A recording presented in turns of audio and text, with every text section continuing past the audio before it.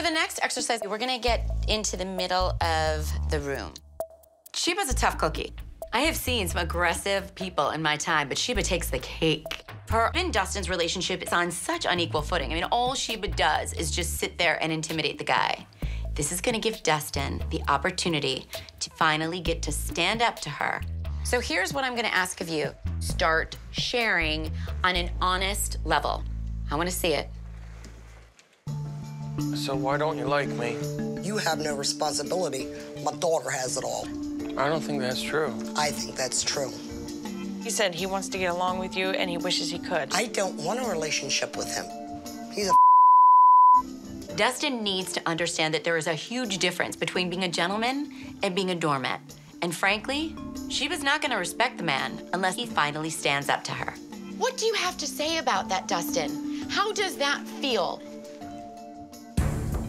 My mother-in-law needs to back off. I'm not gonna let her walk all over me. That's it.